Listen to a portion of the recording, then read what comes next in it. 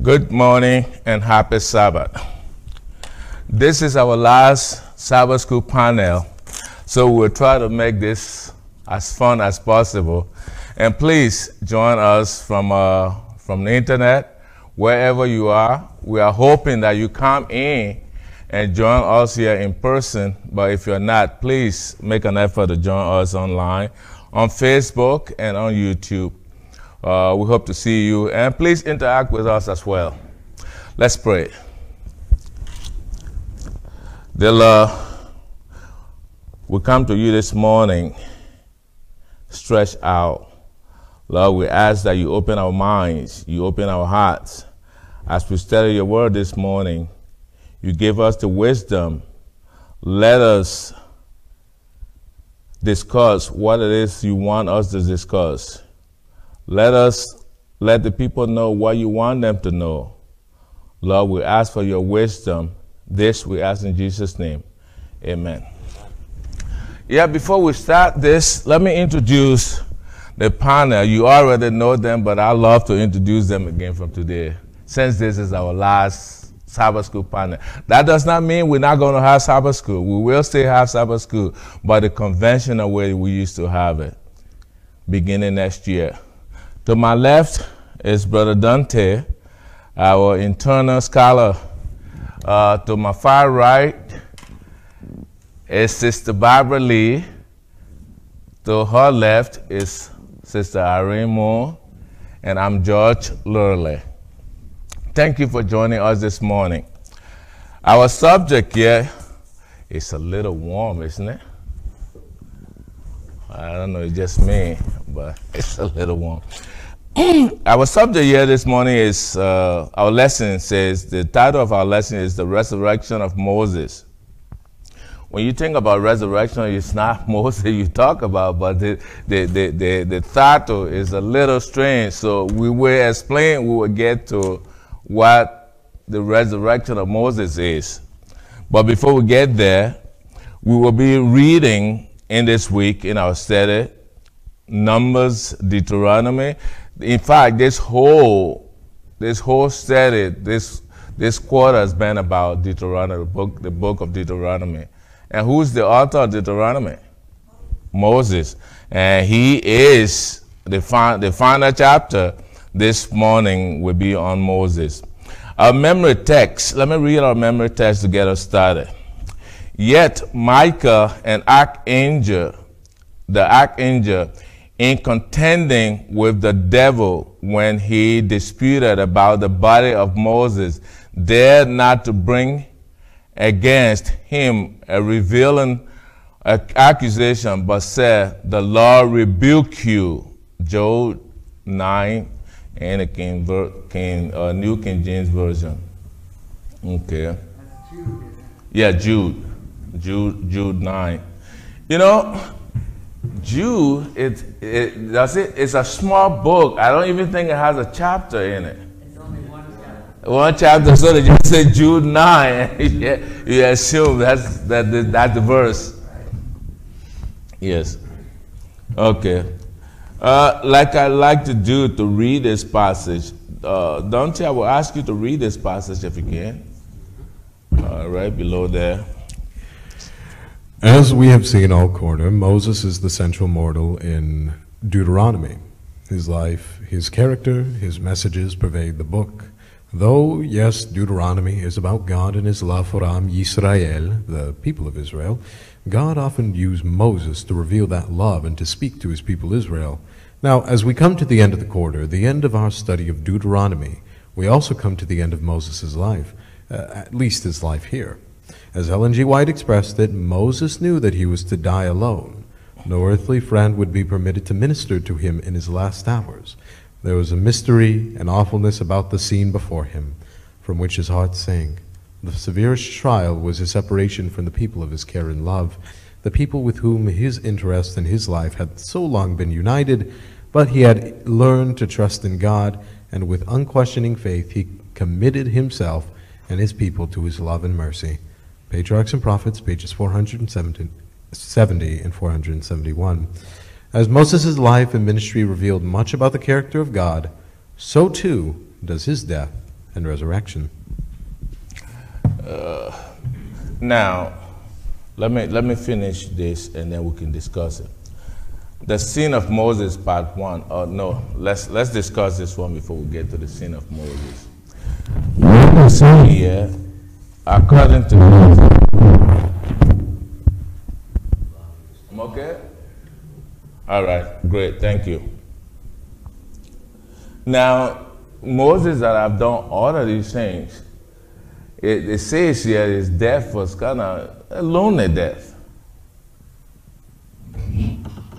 Well, God was there with him at part of the time anyway. Maybe he left him and then he died. I don't know. We aren't really told, are we, in the Bible?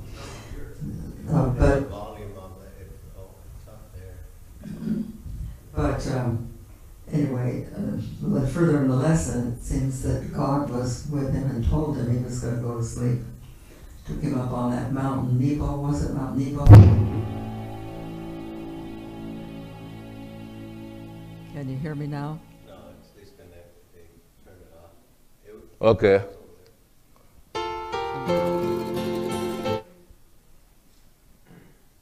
Okay. You use the other one. No, that's all right. Go ahead. Continue. Anyway, so yes, he did die there, I suppose alone, but God was there with him for a while. Go ahead, you speak. Maybe he'll get that fixed. Okay, you can add on to it. You know, it's very interesting to note how it mentions that Moses died, well, physically speaking alone, without anybody to be with him, such as Joshua, for example. You know, it reminds me in 1 Kings 19, when Elijah was chased, or, well, he fled the town when Queen Jezebel wanted to kill him. God was able to speak to him in the mountain, and he explained that he doesn't speak to us through these big miracles and whatnot, such as fire coming down or mountains crashing. Oftentimes the Lord speaks to us through a still, small voice. So I found it very interesting, and I believe that even today we are able to best hear God in times of thought and meditation and in prayer and quiet time, not just in the work done here in the church. Well, I wanted to say something real quick. yes. They talked about Moses dying alone. I dare say a lot of people, and I know it's emphasizing here the way Moses was going to die because of things, but most people die by themselves. Nobody can die with you. I mean, especially through the epidemic, a lot of people were left in their beds and they had to die by themselves. So it's not unusual for someone to die alone. No, what I wanted to add here was, from our human point of view, Moses died alone. I think that's the human emotion that's been expressed. But if you look, Moses was buried. Moses didn't bury himself. It was God. So Moses didn't die alone. He was in the presence of God when he died. So I wanted to add that. This was our human emotion being expressed here, that he died alone. Yes. Actually, in inspiration, we're told he did die alone. But it is to exemplify our Lord Jesus Christ. What happened with the disciples? They fled, right? Mm-hmm. So this is a symbolism, and this is what one of the things that the author of the lesson, as well as the servant of the Lord, tries to exemplify to us, that when it comes to moments like that, as you express, some people have died alone without a family member or any sort of a companionship. But in this sense, it was to exemplify our Lord. He was by himself. The disciples left him. Yes, the Lord was with him. It was sustained. Our Lord was sustained and comforted by an angel. So see, the pattern fits. And this is one of the things that the lesson tries to bring to mind. And you'll see it as the lesson develops. But this is the focal point that in the introduction of the Sabbath, it tries to bring to us a pattern that the last days or last moments of our Lord, you know, of Moses was very similar to our Lord's. That's what it was. And even in the sense of a resurrection, who called Moses, as we saw the memory text, when we see in the resurrection of our Lord and also registered in inspiration, we hear an angel, that we read that an angel said, Jesus, thy father calleth thee. And so see, very, very similar parallels. And that's what I saw in this. Yeah, I don't want us to get too much ahead of us here. We'll cover all of that. This is a little bit. Well, God has reasons for everything he does. We Yes. don't always understand it, but in the Bible, eventually we do see. And when we get to heaven, we will find out all the reasons and whys, what for things. Sister Barbara, while you have the mic, continuing with the sins of Moses, could you read that little passage? And then continue to Numbers 21 to 13, if you can. Okay. Time and again, even amid their apostasy and wilderness wanderings, God miraculously provided for the children of Israel. That is, however undeserving they were, and often remained that way. God's grace flowed out to them. We too today are recipients of his grace, however much we are undeserving of it as well. After all, it wouldn't be grace if we deserved it, would it? And besides the abundance of food that the Lord had miraculously provided for them in the wilderness, another manifestation of his grace was the water, without which they would quickly perish, especially in dry, hot, and desolate desert. Talking about that experience, Paul wrote, all drank the same spiritual drink, for they drank of that spiritual rock that followed them, and that rock was Christ. Amen. Ellen White adds, wherever in their journeys they wanted water, there from the clefts of the rock it gushed out beside their encampment. Numbers 21 through 13. Before you get to that, I wanted to ask a question. What is the symbolism of that rock? Jesus is the symbol of, the rock symbolizes Jesus. Is my mic working now? Yeah, it is. Okay. Yes. As well as the food, because Yes. Jesus is our food, he's our water, he's our everything. Yes. Okay. You can continue now. Okay. Numbers 20, 1 through 13.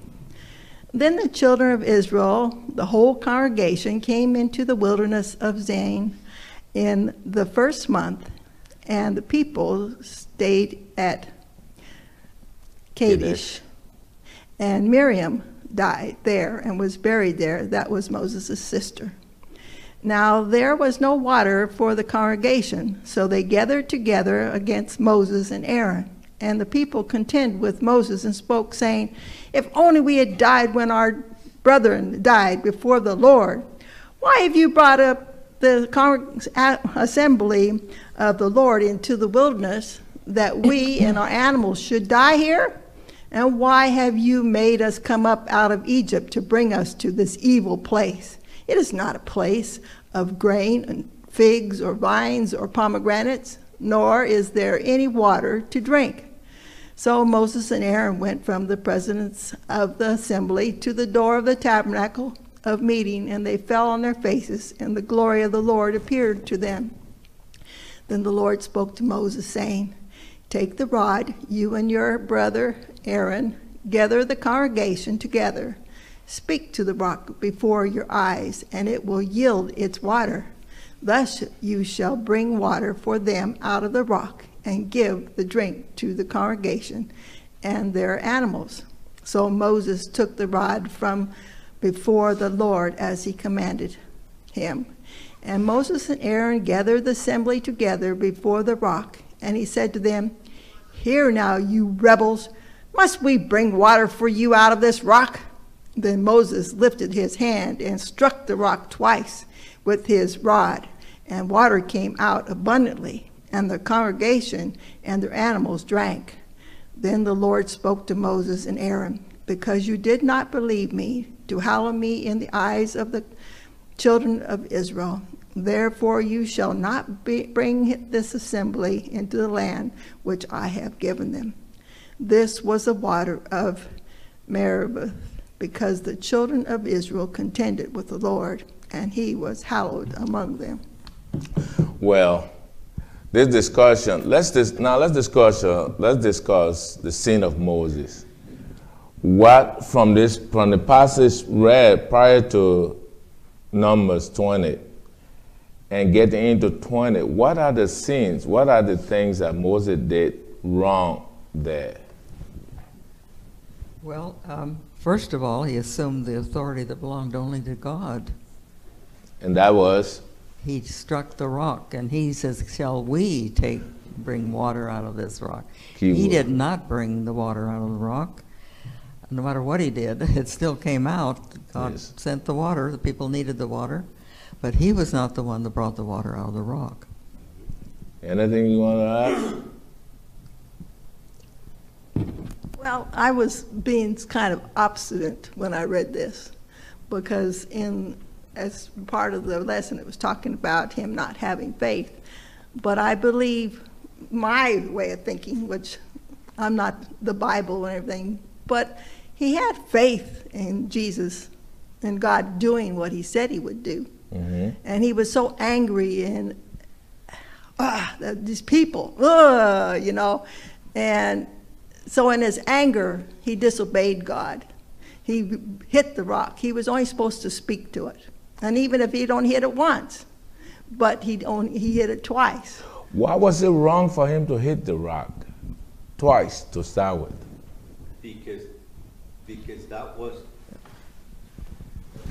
Because that was not what the Lord instructed him to do.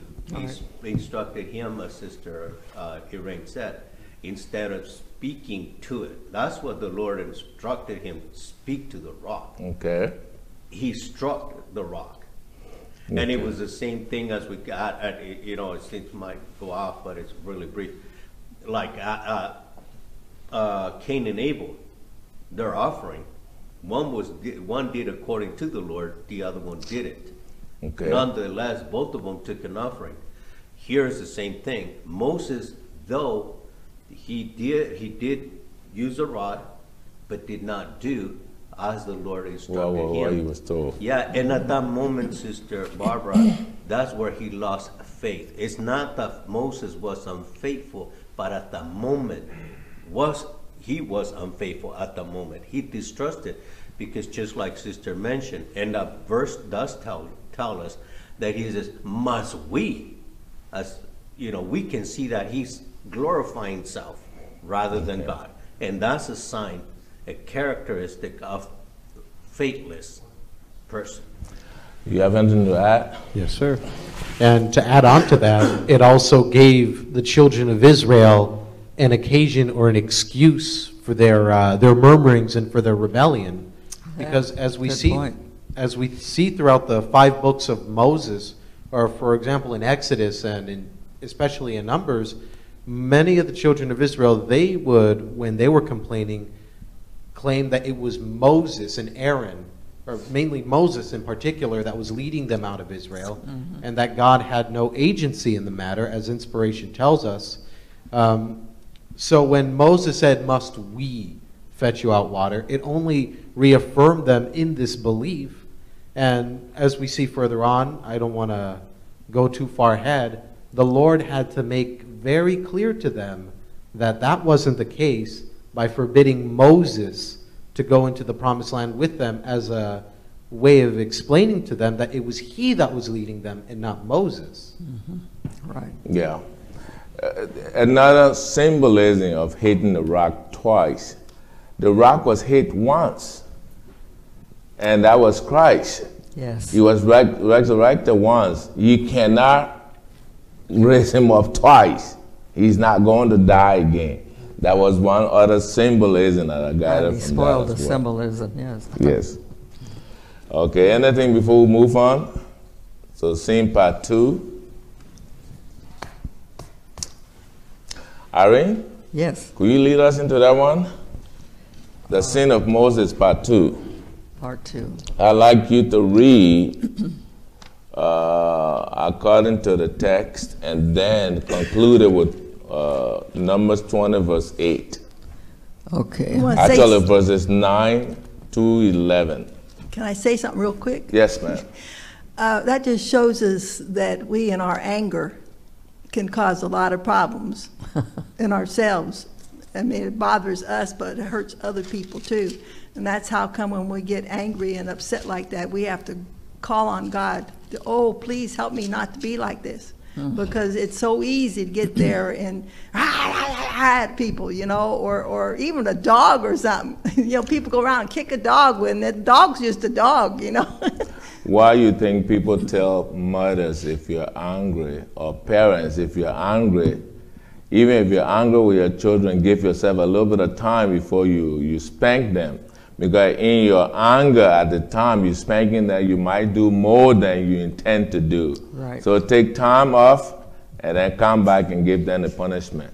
And that's the way it was with Moses. He did not intend to do what he did. No, But he did it, and that's where his punishment had to come. All right. You want me to read Numbers 20, 12, and 13? Before you get to it, I want you to read the same part according to this text. The part down below. Yeah. According to this text, there was more to Moses' sin than his own attempt to take the place of God, which was bad enough. He also showed a lack of faith, which for someone like Moses would be inexcusable. After all, this is the man who from the burning bush onward had, unlike most people, an experience with God, and yet, according to the text, Moses did not believe me. That is, Moses showed a lack of faith in what the Lord had said, and as a result, he had failed to hallow me before the children of Israel. In other words, had Moses kept his calm and done the right thing by showing his own faith and trust in God amid their apostasy, he would have glorified the Lord before the people and been, again, an example to them of what true faith and obedience were like. Notice, too, how Moses had disobeyed what the Lord told him specifically to do, and we've talked about that Yes. in some detail. So then Numbers 20, 12, and 13 says, 9 to 11. oh, I know she read that before. You just I see, reread okay. it. You want the numbers below. 9 to 11, okay. It actually has. So, excuse me. So Moses took the rod from before the Lord as he commanded him.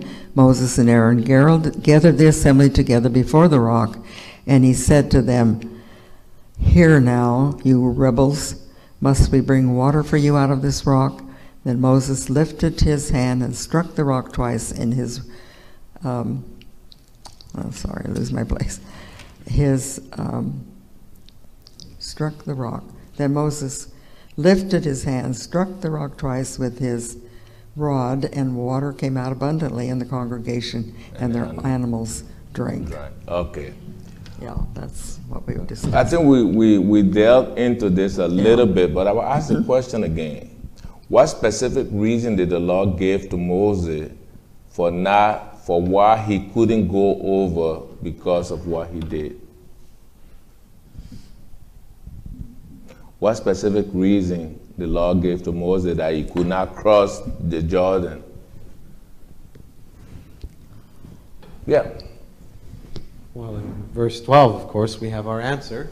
I believe there's more to it than just this, but the main answer was because Moses did not believe him to sanctify him in the eyes of the children of Israel. He did not hallow him. Yes. Sanctified. That's correct. Anyone want to add? This particular, the ending is easier compared to the previous lesson that we've had. This lesson explains itself, and we all can relate to it because we heard the story so many times. It's right there in our faces, and all we're doing is just repeating it and saying it out loud It's a really good story that we all know. If you know anything of the Bible, the Moses story, you know, bringing the children out of Egypt, tells you all about this is where you start from. And we just repeating it. I think it's beautiful. When I was reading this lesson, it brought back memory, because you tend to delve into what's in front of you and forget sometimes some of the thing you read in the past. And when I started reading this, it brought a whole lot of memory to me.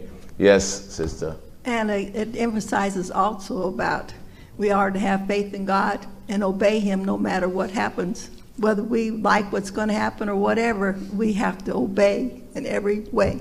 And it's so easy to kind of, well, He'll let me by this time or something. But we can't look at it that way.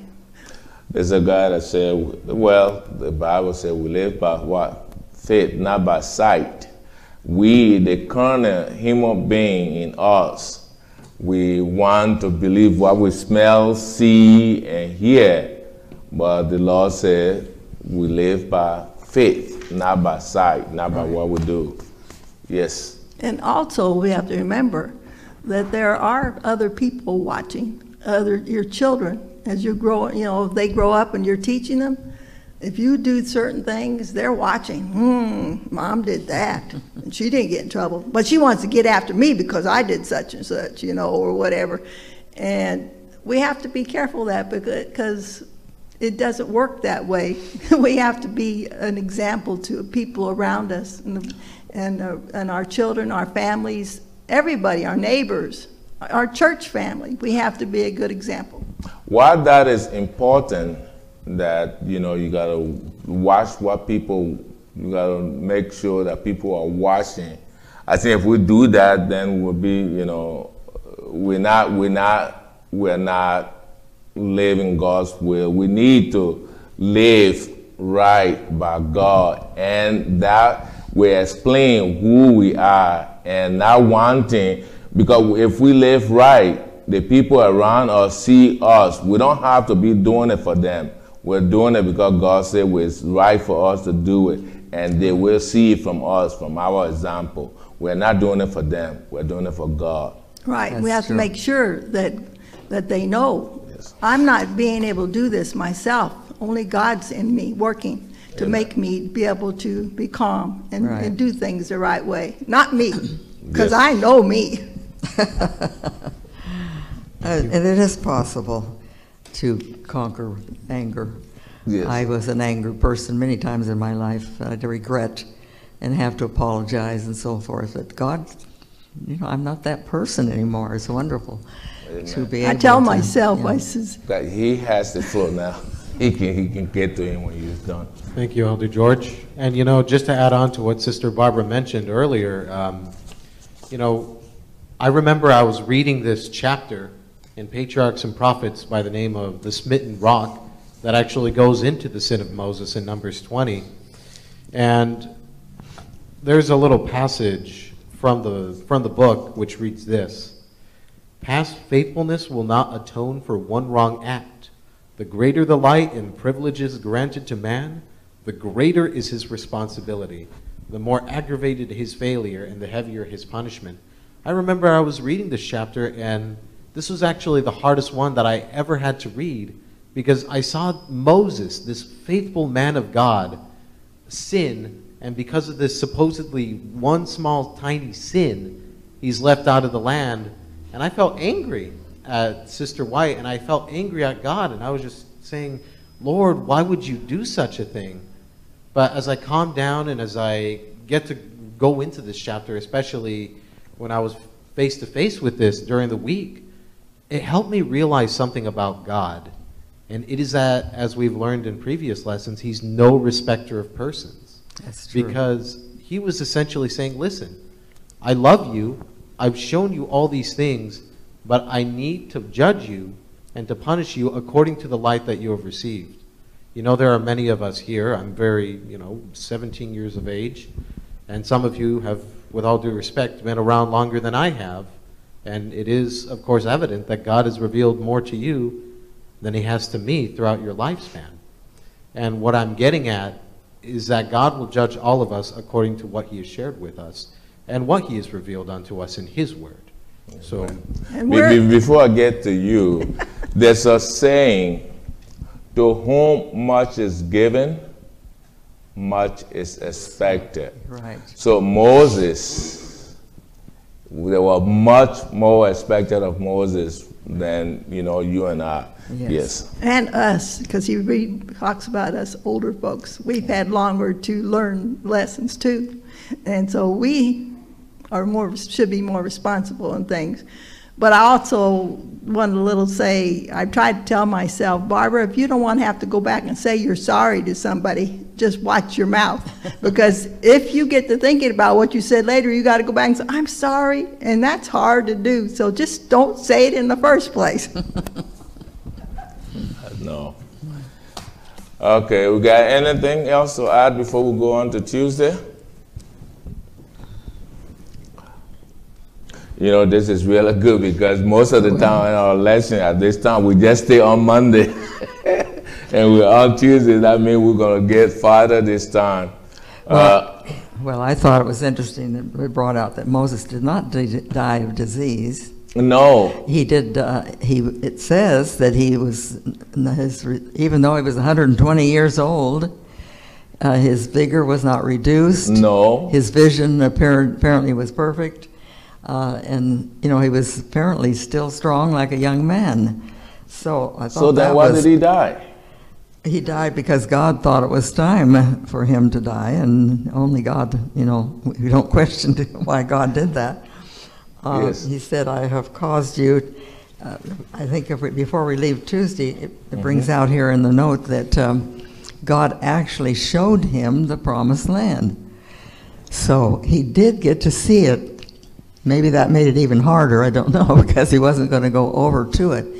And now that was a miracle, because there's no way he could have seen the promised land except as God opened up his vision to see it. It was like a vision that he saw, I guess, of a promised land, because his eyes weren't that good that he could see clear down there and, all the Israelites. Well, then that was the miracle. Yes. Because I noticed his vision was not impaired. I mean, his vigor was still there. But to see, I don't know how good your eyes are. Even with a vernacular, I can't see from here to my house, even if I'm high up there.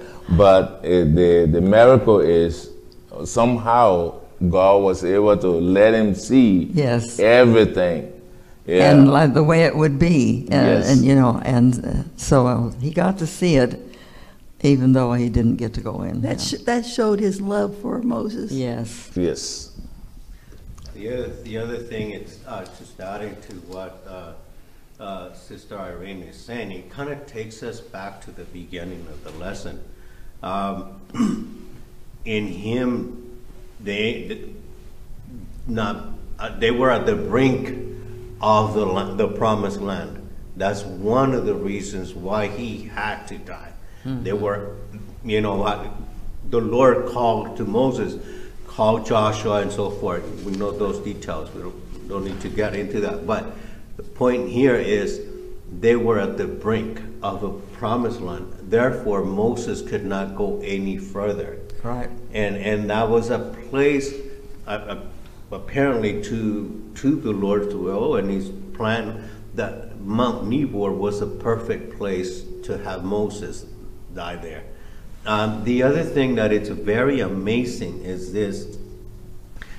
Although it seems unfair, as Dante mentioned, that frustration kicked in, and some people are, well, God is unfair. Why would he want not let him in just because of that? Well, as we've been seeing, sometimes just certain things that the Lord does not allow us to have here, that does not mean he will not grant us eternal life.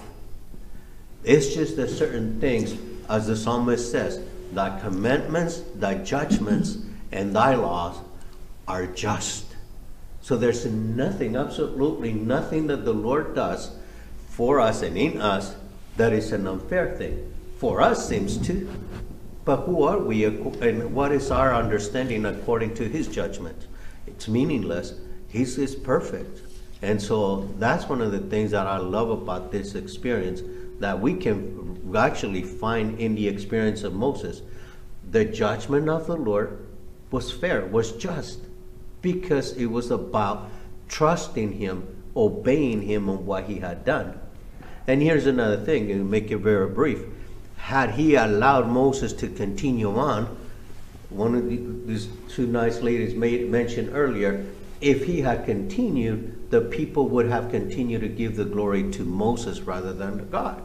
And so in itself, you see a lot of blessings all around, as well as for Moses, as much as for the people of Israel and for our day. Dante? The echo. The echo, yeah. Deuteronomy 34, verses 1 to 12. Yes, I'll do George. Deuteronomy 34, starting at verse 1. And Moses went up from the plains of Moab unto the mountain of Nebo, to the top of Pisgah, that is over against Jericho. And the Lord shewed him all the land of Gilead unto Dan, and all Naphtali, and the land of Ephraim, and Manasseh, and all the land of Judah unto the utmost sea, and the south and the plain of the valley of Jericho, of the city of palm trees unto Zoar. And the Lord said unto him, This is the land which I swear unto Abraham, unto Isaac, and unto Jacob, saying, I will give it unto thy seed. I have caused thee to see it with thine eyes, but thou shalt not go over thither. So Moses, the servant of the Lord, died there in the land of Moab, according to the word of the Lord. And he buried him in a valley in the land of Moab over against Beth Peor. But no man knoweth of his sepulchre unto this day. And Moses was 120 years old when he died, and his eye was not dim, nor his natural force abated. And the children of Israel wept for Moses in the plains of Moab 30 days. So the days of weeping and mourning for Moses were ended. And Joshua the son of Nun was full of the spirit of wisdom, for Moses had laid his hands upon him. And the children of Israel hearkened unto him, and did as the Lord commanded Moses. And there arose not a prophet since Israel like unto Moses, whom the Lord knew face to face.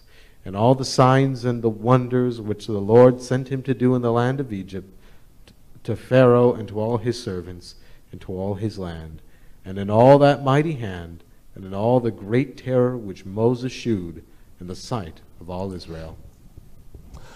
Yes, this passage explains what we were discussing earlier about Moses, that his vigors was still there. He was a strong man, even though he was 120. His eyes were good, he was still strong, but God took him. The question that I have is, if Moses died, who wrote the rest of, who completed the rest of Deuteronomy? Who did it? Who wrote the rest of the book?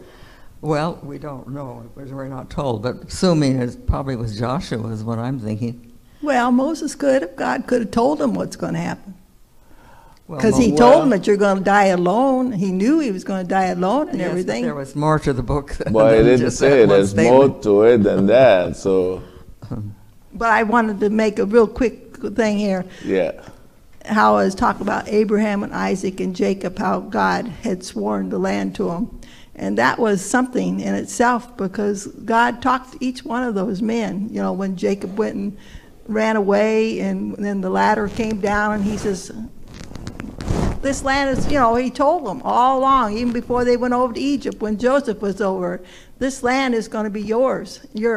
And so he was reaffirming it to Moses, that it will happen as I said it will. You won't be there, but it will happen just as I told you it would be. Right.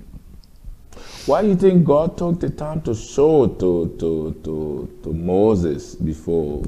Because he loved him, and he knew how much he wanted to go, so he gave him the privilege to see what's going to happen, even though he couldn't go. Yes. He gives us many treats as it goes along. You know, I don't know about you, but I know in my life, I thought, well, I'm not going to get this, and then all of a sudden, boom, I get a special treat, you know. And I said, thank you, Father, because Yes. there are special things that he does for us. He knows how much we want certain things and what's best and what isn't. And also we talked about dying and stuff. You know, some of us are not going to be able to go through some of the things that are ahead. So he puts us to sleep so we can go through it without all the might happen otherwise. And he has his reasons for everything, and that's all we have to know, is that God knows what's best for me. What my takeaway from this message here, from that particular Moses encounter there, is no matter how you feel or how you're feeling at the time, or what you did, how bad you think you did, God always loves you. You haven't done, I don't care what you do, you cannot do anything to a point that he will stop loving you. That's and he true. showed that to Moses. No matter what, Moses had done all of these things. And the one thing, you know, one of the things that he was not supposed to do, he did. And God still loved him. The only thing he did was, you were not going to go there, but look, this is where you brought your people, this is where they're going to go. See it before you close your eyes. That's why Jesus came to this earth, so we could be forgiven for our sins and be going with him to heaven.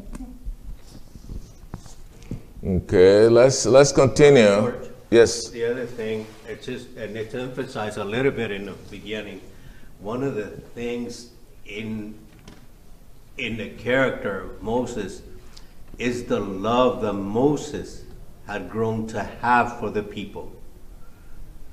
That's one of the things that perhaps what catches a lot of people off guard by saying, you know, well, why? After all this? Well, the Bible tells us, I think it's in the book of Ezekiel, all our past righteousness does not justify one sin. It is only Jesus Christ. Mm-hmm. And so Moses had so much love for the people as he did for God as well, because he loved them, he served them and obeyed them in such a special way that to him we found through the quarterly how even he interceded for the people. And so just so we can see this development in this as to one of the reasons also for allowing him to view the promised land. Here, look at it. This is what I promised your fathers. And because that relationship, that bond that they had with each other, the Lord with Moses and Moses with him, that's one of the things that we can also find here. The Lord helps us to view glimpses of future things that he has promised us, that we probably may not get to experience, but in his love, he's given it to us to encourage us and refresh us. As you said, no matter what, he loves us so dearly. There's no doubt about Moses' love for the people. That's what got him to flee Egypt in the first place. Because somebody tell the story. Gary, enlighten us. What got Moses to leave? What? Say that again. What got Moses to leave Egypt? Why did he leave Egypt? Yeah. Well, he was really forced to leave, wasn't he? At the time, Yeah. because of what he had Sorta. done, he was upset because he saw his people. He had started to associate more with his own people, apparently, and the problems that they were having with the Egyptians, and he saw this Egyptian beating one of them, and he became angry. He had that problem apparently with anger at times, and he struck the Egyptian and killed him. And of course, when that became known, because somebody had seen who had done it, and the word is spread, when that became known, he knew he had to leave. Yeah. He was in trouble with the Egyptians. So, I mean, I wanted you to explain that story so it refreshes our mind. Moses, this great man, Moses was a baby that was, turned over to the Pharaoh's daughter. And the Pharaoh's daughter, I mean, it's a really beautiful story. The Pharaoh's daughter asked Moses' mom, not knowing Moses' mother, to take care of Moses. So Moses had some time with his mother that taught him the way of the people. But Moses had another, I don't know how many years in the palace, learning the way of the Egyptians. He was taught to practically be a pharaoh. Yes. And to lead, yeah, be a leader. Yeah, a military leader. But with all of that, that little seed that was planted by his mother did not leave him. And Moses' anger, as you can tell through this story, Moses is a human being of habit. He's a creature of habit. It's anger that got him out of Egypt. His anger got him to not see the promised land as well. At the same time, I believe he needed to get out of Egypt. Yes. Because he had to unlearn a lot of things that he had learned there. And to herding sheep, I guess, is a difficult job. They all go their own way. From an arrogant prince to being a humble shepherd. Yes. To be able to cope with these Right. Israelites he was going to have to take out. Good description. I think that's exactly what he was. So. You know, and Paul also tells us in Hebrews 11, by faith, Moses, when he was come to years, refused to be called the son of Pharaoh's daughter, choosing rather to suffer affliction with the people of God than to enjoy the pleasures of sin for a season, esteeming the reproach of Christ greater riches than the treasures in Egypt, for he had respect unto the recompense of the reward. He looked beyond the gorgeous palace, beyond a monarch's crown, to the high honors that will be bestowed on the saints of the Most High in a kingdom untainted by sin. He saw by faith an imperishable crown that the kingdom of heaven would place on the brow of the overcomer. And that's Patriarchs and Prophets, page 246. Wow. Now, anything to add before we move on to the resurrection of Moses Wednesday? Anybody? Okay. Just the same pattern as I was saying. You know, if someone could read Hebrews 12, verses 1, 2, and 3, it's a very, very straight parallel to what he just read in regards to our Lord Jesus Christ. See, the faith of Moses is parallel with what Paul writes about Jesus in Hebrews 12. Hebrews 12 what? Hebrews 12, 1 and 2, and I believe verse 3, the parallelism of what our Lord Jesus Christ. You want to read that? See, Hebrews 12, verses 1 through 3. Wherefore, seeing we also are compassed about with so great a cloud of witnesses, let us lay aside every weight and the sin which doth so easily beset us, and let us run with patience the race that is set before us, looking unto Jesus, the author and finisher of our faith, who for the joy that was set before him endured the cross, despising the shame, and is set down at the right hand of the throne of God. For consider him that endured such contradiction of sinners against himself, lest ye be wearied and fainten your minds. You see the parallelism right there. It's so beautiful. It calls us to be kind of like Moses, you know, and see what our Lord Jesus Christ did. That's one of the things that caught my attention about that. That's good. Well, Irene, Yes. I'd like for you to read this, the resurrection. Let's start on Wednesday, Yes. the resurrection. The first part under. Yeah. And I mean, you can read the entire page if you want. Okay. Yeah.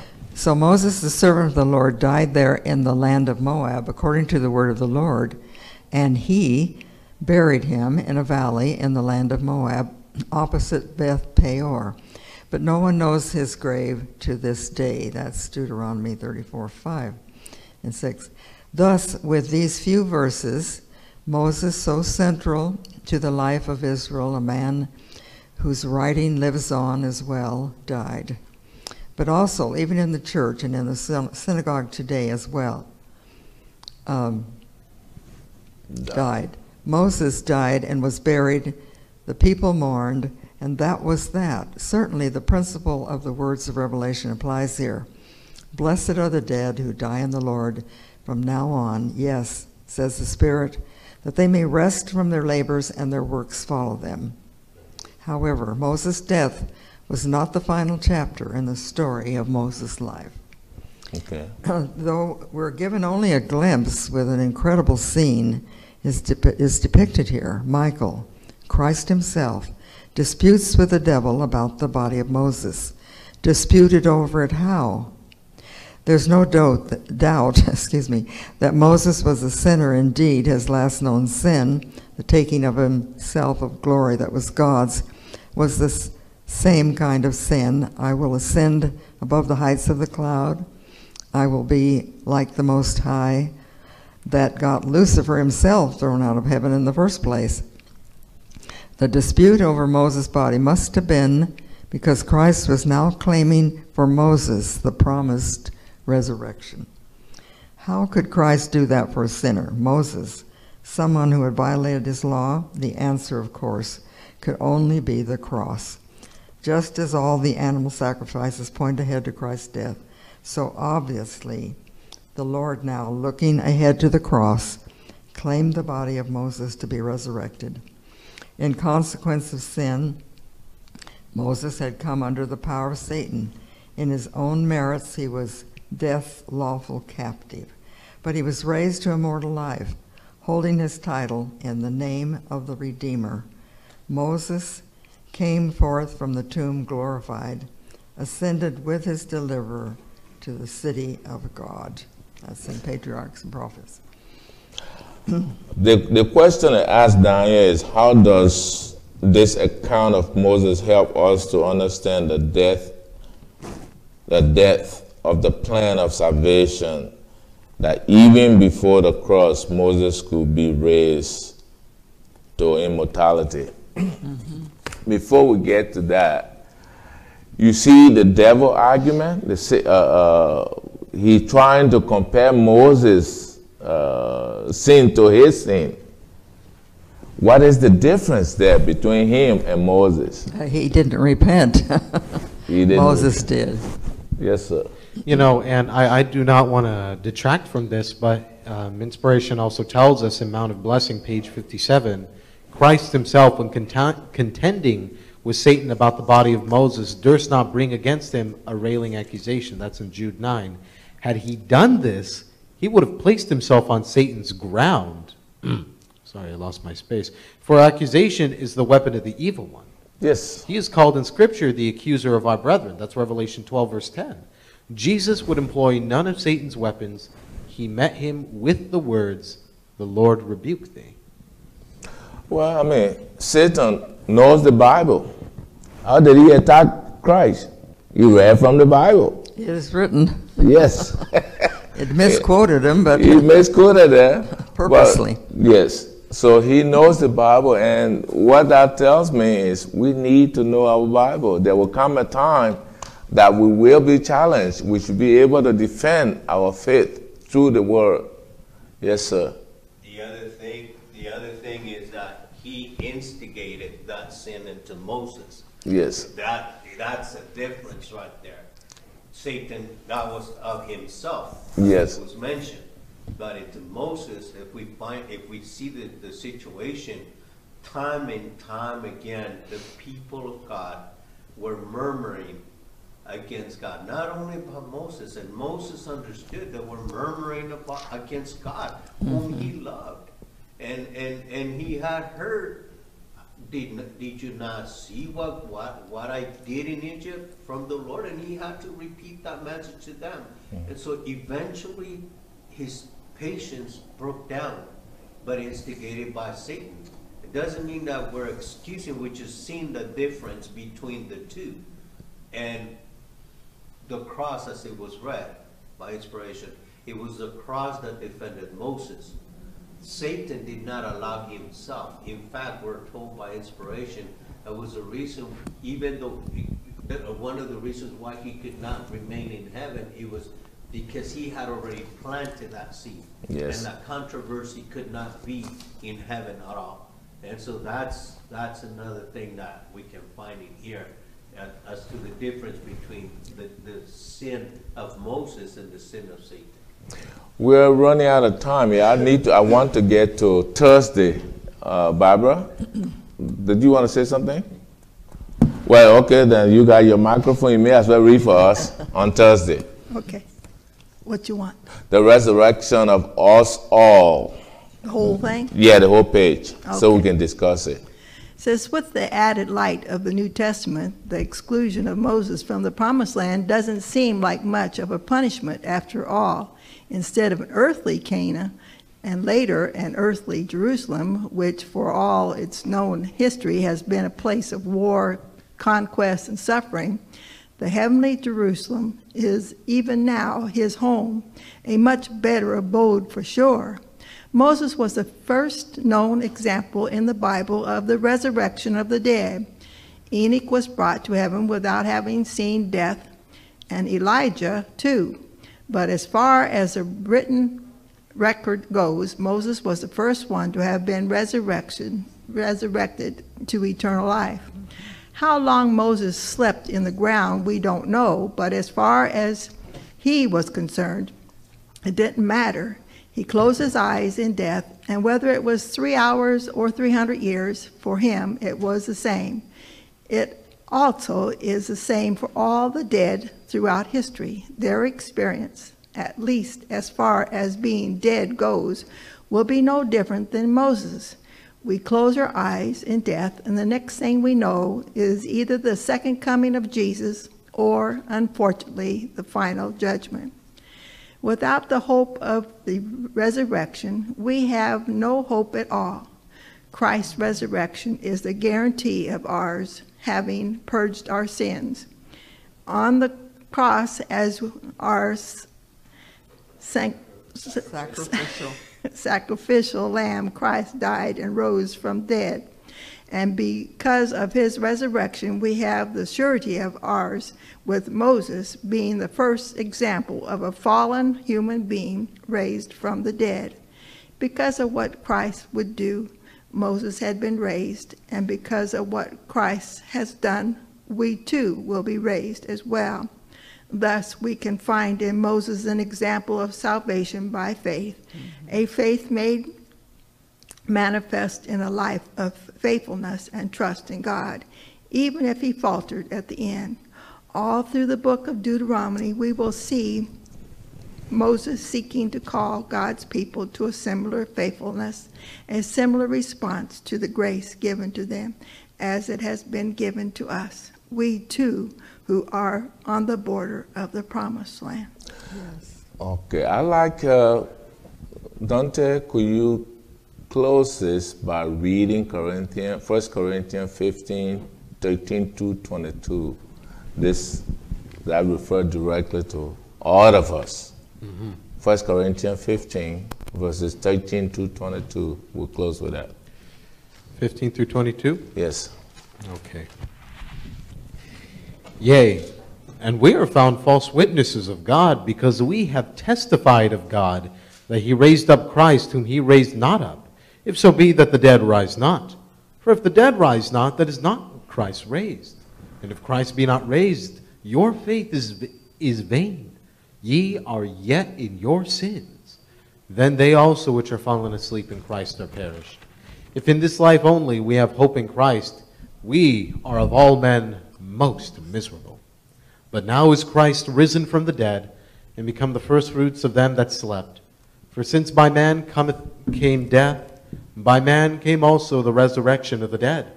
For as in Adam all die, even so in Christ shall all be made alive. Elder George, I just have one request, and if you wouldn't mind, I'd like to read a little bit from John. Not too much. Okay. Yeah. I'll make it very short. And it reads this. Jesus said unto her, I am the resurrection and the life. He that believeth in me, though he were dead, yet shall he live. And whosoever liveth and believeth in me shall never die. Believest thou this? Yeah, it's a good place to end today. It tells us Jesus doesn't even refer to death as death. He called it sleep. This is a reassurance to us that when we are dead, we are really sleeping until he comes. And the promise that those who goes to sleep, knowing him will be resurrected again. So we look forward to that. Irene, do you want to say something? I think we ought to make an announcement again that this is the last panel, since some people probably signed in late. Yes, and yes, thank you, Irene, for reminding me. For the folks out there, today is our last panel for this discussion. We are or will be returning to our normal Sabbath school like we used to do before. So please come and be in attendance, because we don't want, we call the teacher, but actually the person there is a moderator, and he or she will need your participation to make the discussion better. It's called Sabbath school. We need all of us to be there. Please come on time. Could you close for us in prayer? Loving Father, thank you so much for the wonderful lessons that we have reviewed here again this morning, and your dealings with the children of Israel, and especially as it relates to Moses and his leadership and so forth. We thank you, Lord, for that. We ask for your presence, the Holy Spirit, to continue to go with us as we go into our next service, and keep us all safe, we pray in Jesus' loving name. Amen. Amen. Thank you.